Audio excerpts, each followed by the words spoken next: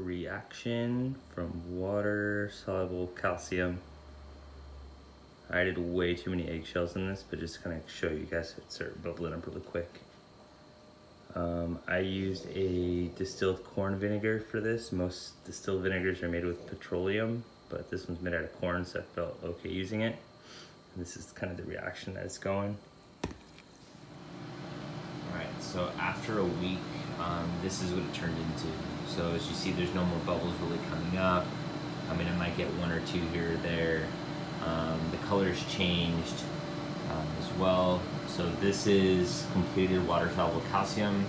Will be used during the flowering stages or anytime I feel like there's a calcium deficiency, if need be, at a rate of 1 to 1,000, which is basically about 4 milliliters a gallon.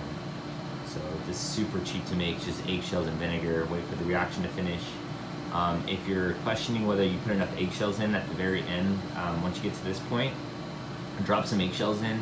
If you see a reaction, then it's not done, which means it's not saturated enough, which means that you need to add more eggshells and let it sit until it stops bubbling.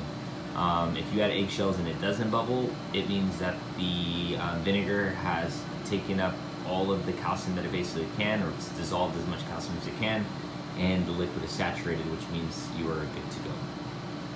So just strain this out. You don't want to let this sit. Strain this out, get all the material out, and then store it in a bottle and seal it.